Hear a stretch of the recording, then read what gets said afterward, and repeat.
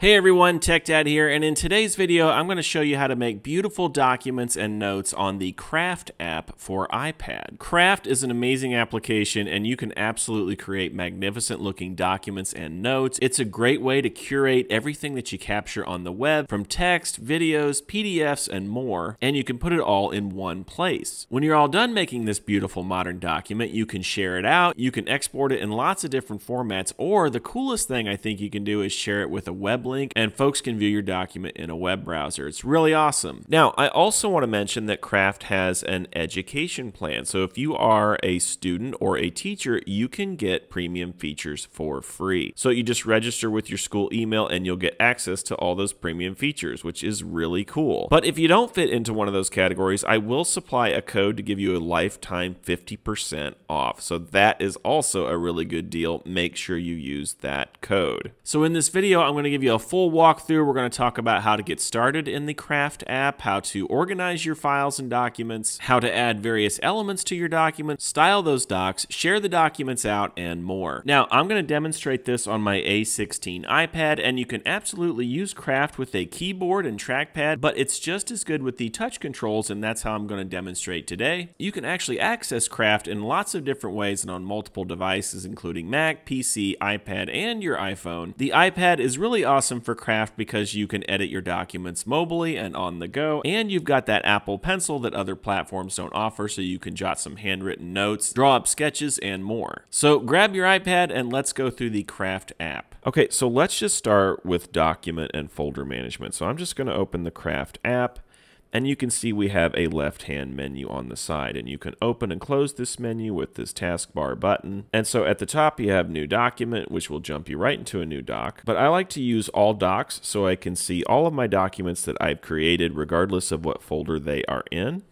So it's easy to access all your documents at once. And you can also view your documents in a few different ways. So over here we have the thumbnail view, or you can look at your documents by calendar day of when you've created them. Or you can also view your documents in a list view. So that's pretty cool. I'm just going to go back to that thumbnail view. So let's say we want to create a new folder to organize our documents. You can go down here to Folders and click the three dots and select New Folder. And I'm going to give it a title. I'm going to call this one History. And you can also give your folder an icon, and there are lots of icons to choose from. I'm just going to search for a book. There's a book. I'll give it that icon, and I'll even change the color of my folder so it stands out. I'm going to change it to blue. And now we have my created folder here, my history folder. And you can use the back button to go back to the view that you were previously in. And so let's say I want to add some documents to my history folder. I'm just going to select this Cold War project. You can just press and hold. And then there is a Move To option. And I'm going to put it in my history folder. And so now if I click the history folder, you can see that document there. All right, so next, let's talk about creating a document, and then we'll dive into all the different features that you can do while you build your document. So I'm just going to select a folder. I'm going to select Social Studies. And if I want to make a new document, I'll just hit the plus button and New Doc. And so the first thing we can do is give our document a title. And so I'll call this the American Civil War. Once you title your document, you can start typing away. And you can continue to type here, or I've actually grabbed some text from a website, and I'm just going to paste that text in here. So I'm just going to tap and select Paste. And so now I've got a summary of the Civil War. And you'll notice when you input text and you have some headers, Craft will automatically make a table of contents for you. And if you select the table of contents items, it will jump around to that text. I really love that. Now let's say we want to add an image to this document just to give it a little bit of a header and a little bit of color. I've actually found some images here on Google. I like this one here of these Civil War soldiers. So what's great about Craft is it is compatible with iPadOS 26 and the windowing features. And so if I want to, I can just shrink this window down and flick it to the side, and then I'll open Craft, and I can also resize this window.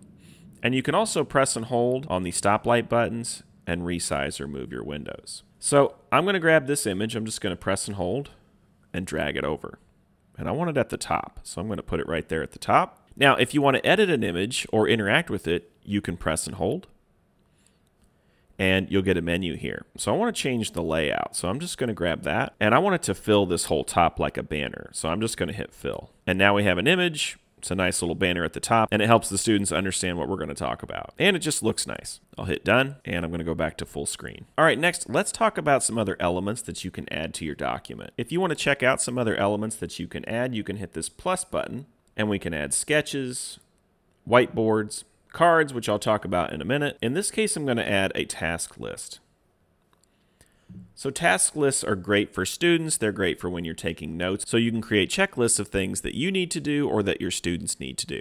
So you can see here I've created a checklist for my students. They have some homework assignments. They need to complete the reading, watch a video below, and then let me know when they've completed the assignments. They can just check the items off, and you can see the items are crossed off when they're done. Okay, next, let's talk about how to add a document. So you can add PDFs, Word docs, or pretty much any kind of document you'd like into Craft. And so if I want to add a file, I could just pull up my Files app, and I've got a Civil War folder, and I've got some essays that my students should read. So in iPadOS 26, I'll just shrink the window, flick it over, pull up Craft, resize it, and then I can just drag and drop this document into my Craft document.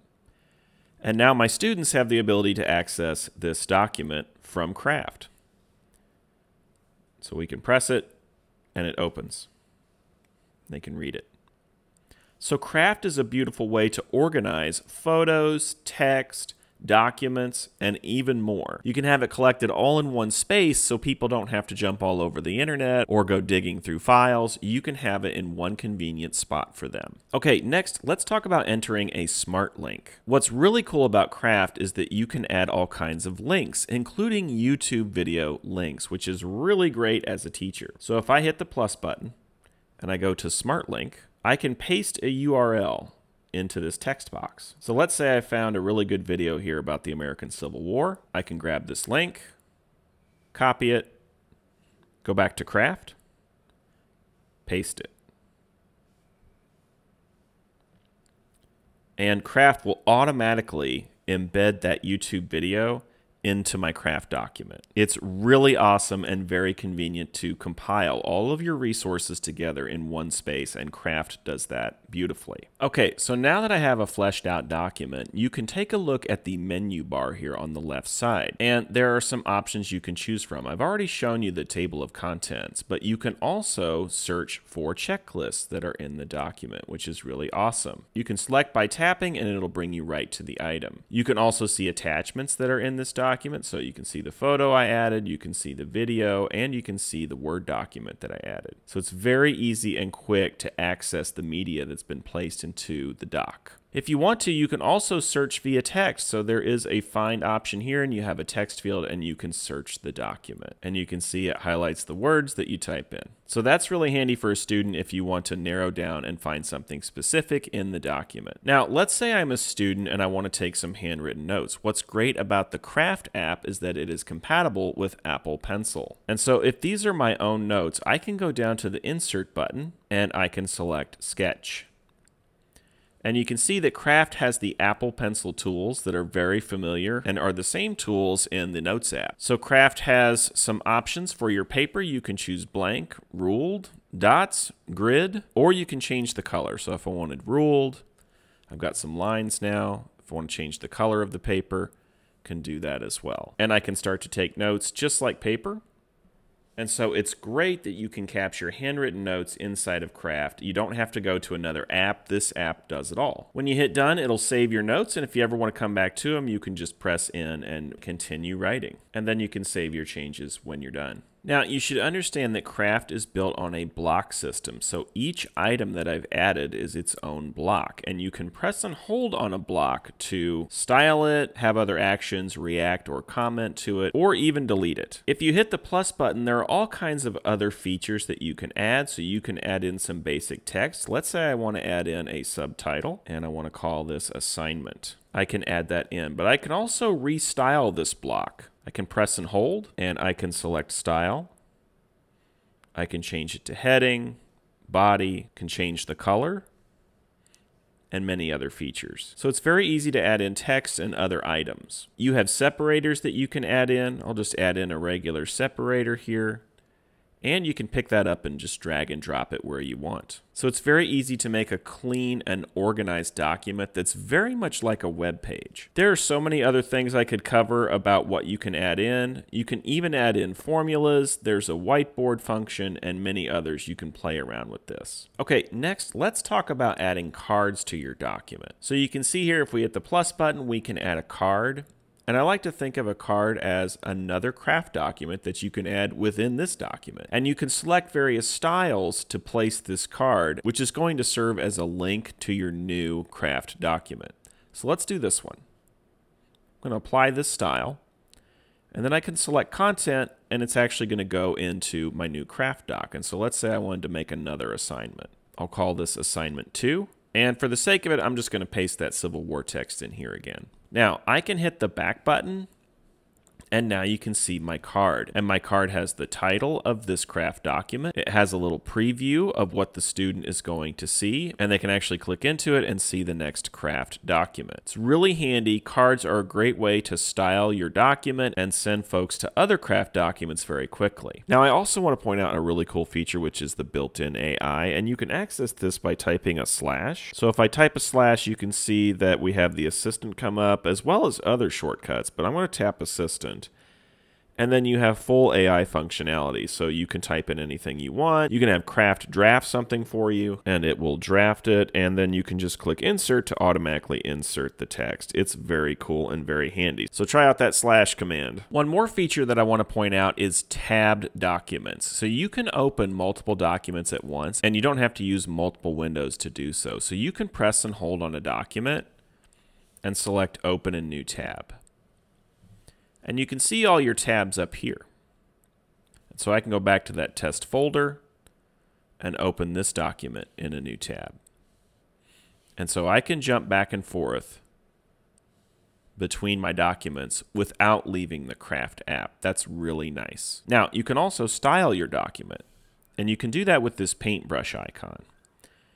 And so you can select a backdrop, and there are various colors and forms you can choose from. You can even choose a gradient color if you want. Or there are styles you can choose from, and they have many templates that you can select from to make your document polished and give it a more professional look. In addition, you can select different text colors if you want, and there are also a few different font options you can select. Okay, let's talk about sharing your craft document. So there is a share button right here. You can select that, and there are a few different options for sharing. First, you can collaborate, and others that you share with to collaborate don't have to have a craft account. You can add emails to share this craft document with others, and they can access it via the web. You can also select if they are a viewer or editor, so you have control over what they can do to your document. You can also publish your document with a web link, and this is my favorite way to share. And Craft even provides you with a QR code so you can have others scan it. You can put this in a presentation or on the wall. This is very powerful for sharing your document.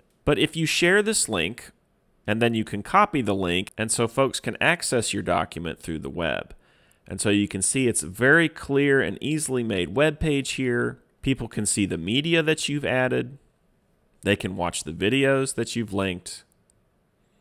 And they can make comments on the material. So you can see there's a comments button. But in the Craft app, you can turn that on or off. So you have lots of control over what you share, what people can do with the link, what people can do with comments, and so on. It's very powerful, and you get lots of customization options. You can even remove the link if you don't want people to see it anymore. In addition, you can export your document. You can export as PDF, you can print the document, export as a Word doc, and so on. Now, the Craft app also has a calendar section, and so you can use the calendar to take notes or add tasks. And so if I wanted to add a task list for tomorrow, so I can go to that and I can add tasks to remind myself of things I need to do. It's very simple and very easy to start organizing your day or your week or your month. So make sure you try out that calendar functionality. Okay, so that's my rundown on the Craft app. Let me know if you have questions about how to use this application. I absolutely love it. It's finally a modern take on document creation. Very handy and useful in today's age. Like I said, any questions, leave a comment below. I'll check those out. That's all I got for you. If you like this sort of content, please like and subscribe, and we'll see you next time.